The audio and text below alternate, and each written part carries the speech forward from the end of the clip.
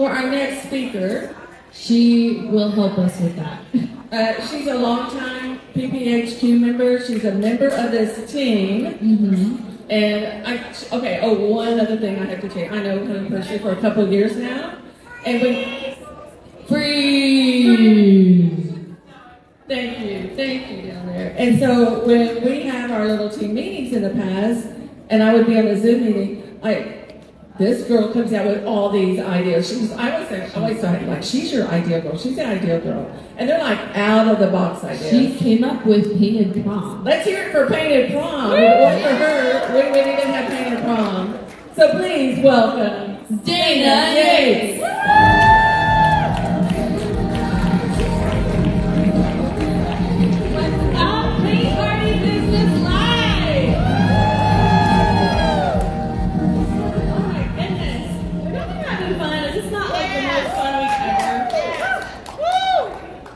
Okay, well, my name is Dana. I'm the owner of Imagination Paint. I've been a part of PPHQ for 3.5 years now. I actually found Heidi on YouTube during a difficult time in my life, and now I'm on her PPHQ team, so that has been a huge blessing. Thank you so much, Heidi. My passion is to use my business as a ministry, and I feel like I'm an aspiring Christian creative coach. I want to help others to heal through art so that they can step into their purpose through my Pain and Persevere Club. And so today I'm going to talk to y'all a little bit about your favorite thing, confidence. So a lot of times when we think about confidence, we kind of think that it's something that you have or that you gain based off what others think of you. So I'm really happy that I'm in a room full of creatives because I've come to learn that confidence is actually something that you create. So for those of you who are believers of faith, you understand on a deeper level that confidence is something that you find through Jesus. And I want to talk to y'all about that for just a minute. And I want you to think about if you are in a place to build your confidence. Raise your hand if you've been through something in your life that broke you. Okay?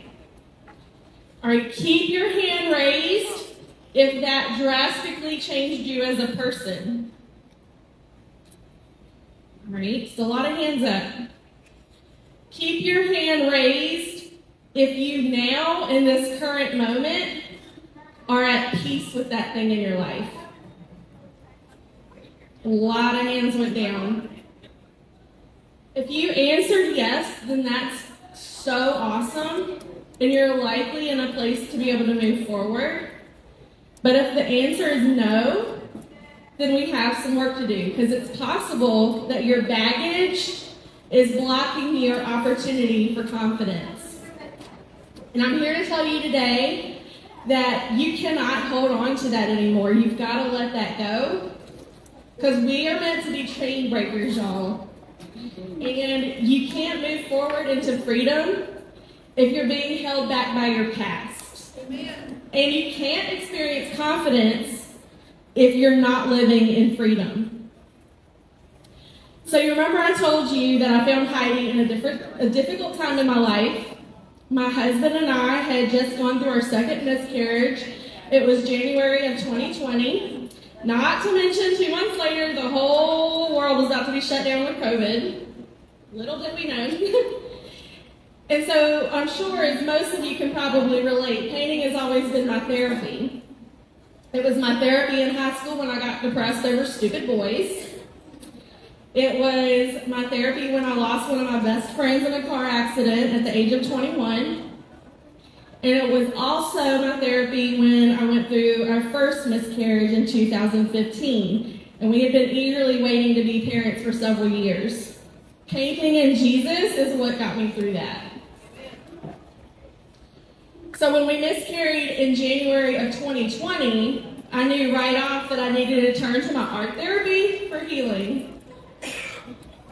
Now, at that time of my life, I really was feeling very lost already. And so the miscarriage just kind of made that worse. And I questioned myself for a long time, and I questioned what I was supposed to be doing with my life. I tried many different things. I felt like I kept failing at everything that I was doing, and I kept questioning God, like, God, why can't you just make this work for me? You know, have y'all had that? Y'all are just like wondering, like, why isn't it working this time? Can you please just bring this together? So you want to know how you do this. How do you get to a point in your life where you are confident? Now, when I say this, I don't mean how do you feel like you're in control of your life, because there's a difference. Let's face it, control is an illusion.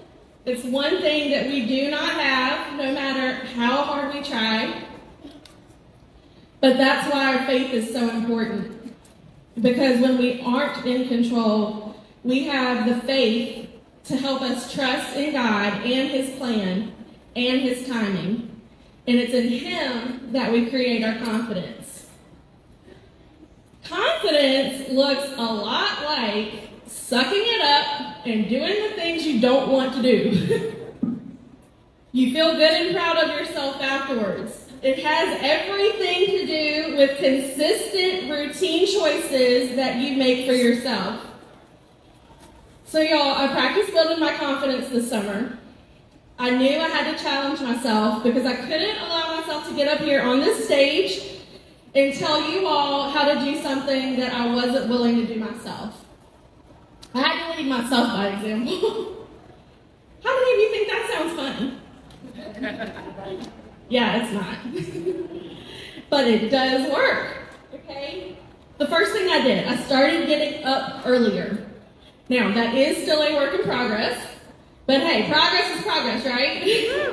And I'm pretty dang proud of myself because I am not a morning person, like at all. The second thing, I participated in some group coaching activities. I learned from others. I improved my mindset. I got encouragement from other like-minded people who are working to reach similar goals. Oh, this number 3, I'm so proud of myself, y'all. I started an online book study. I'm not good at reading. Y'all read? Y'all read? I don't read nearly as much as I should. And I knew the best way for me to actually read was to force myself to do it. So I started the book study, and I had the, daily group discussions and a weekly Zoom meeting to force myself to do it so that I could share and chat about it with my participants. The other thing I did was I painted my new art room to inspire me. You have to surround yourself with positive affirmations. Some people like to write affirmations on their bathroom mirror. Some put it on sticky notes and post them all over the house so that they regularly see them on a daily basis. Well, of course, me being my creative self, I had to get creative. I had to make my art studio pretty. I decided to take the lyrics of my favorite worship song so that I'd have a constant reminder that even when I'm feeling lost and like I can't make things happen, God is more than able. Anything is possible with Him. Who am I to deny what the Lord can do? And finally, the last thing that I did was if there was something that I didn't want to do, I had to make myself be aware of that. And then I had to make an intentional decision about whether I was going to choose to do that thing or not. So it was a matter of learning self-awareness and discipline. I had to be able to say, I don't want to do this. And then turn around and be like, okay, Dana, well, go do it now. You have to do it. Stop cutting yourself so much slack on your excuses. Do we not all do that? Why do we do that? Why do we cut ourselves so much slack? We're giving all the excuses and then we're just partying in it like it doesn't matter. How many of y'all like results?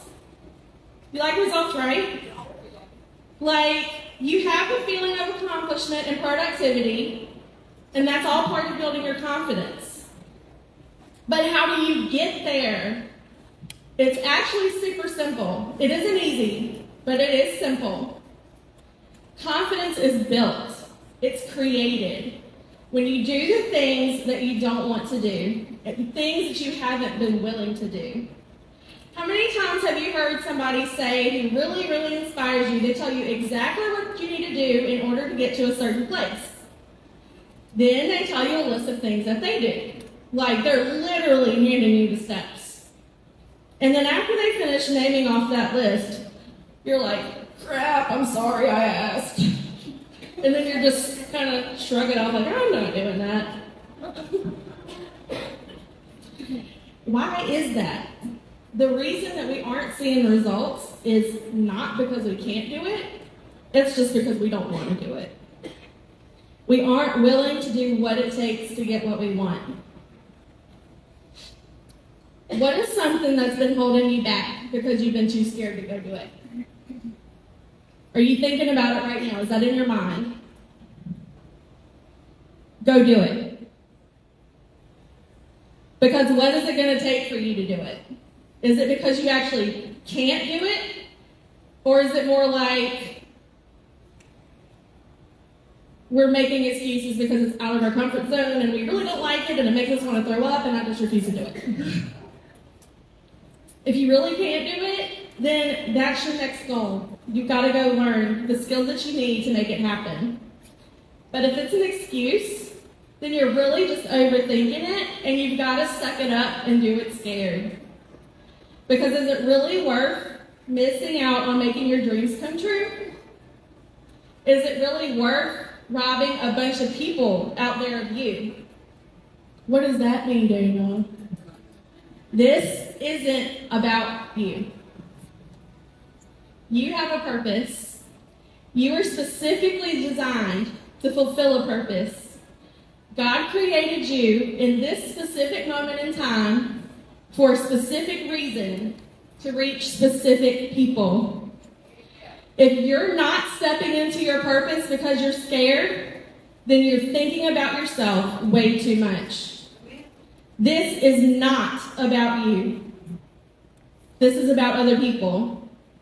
Other people out there need you and are waiting for you to get yourself together and walk into your calling because they need to experience what you have to give in a way that you have to give it.